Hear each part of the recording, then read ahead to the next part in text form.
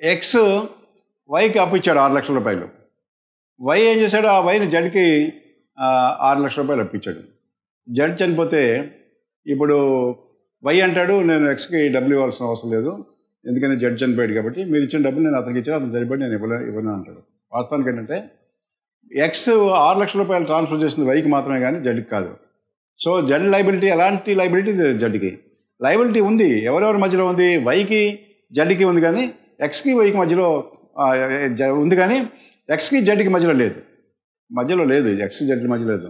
X జడ్ని అడగడానికి లేదు, Z ఇవ్వట్లేదు కాబట్టి అది చనిపోయాడు కాబట్టి ఎక్స్కి ఇవ్వాల్సిన పని లేదు. సో టోటల్ లైబిలిటీ వై మీదే ఉంది, వై బాధ్యతే.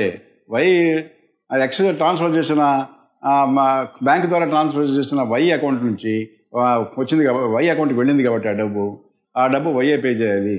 అందుకని ఎక్స్ చట్టరీత్యా చర్యలు తీసుకోవచ్చు, అతని డబ్బులను రాబట్టుకోవచ్చు.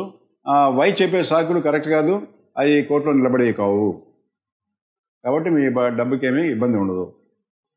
కేసు ఎట్లా కోర్టులో మనీ ట్రాన్స్ఫర్ అయింది, బ్యాంక్ వాడికి ఒక లెటర్ పెడితే మనీ పలానా రోజున అకౌంట్ ట్రాన్స్ఫర్ అయింది కాబట్టి కనబడుతుంది, మీరు సర్టిఫికేట్ అది తీసుకోవచ్చు.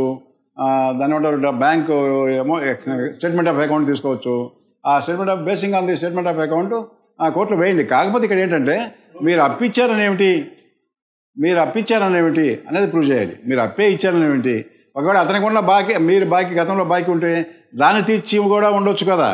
కానీ కాదు, అలాంటి ట్రాన్సాక్షన్ మా ఇద్దరి మధ్య ఏం లేదు, అతను అప్పే అడిగాడు, నేను అప్పు కింద ఇచ్చాను అని ప్రూవ్ చేసుకోవాల్సిన బర్డెను మీ మీదే ఉంది.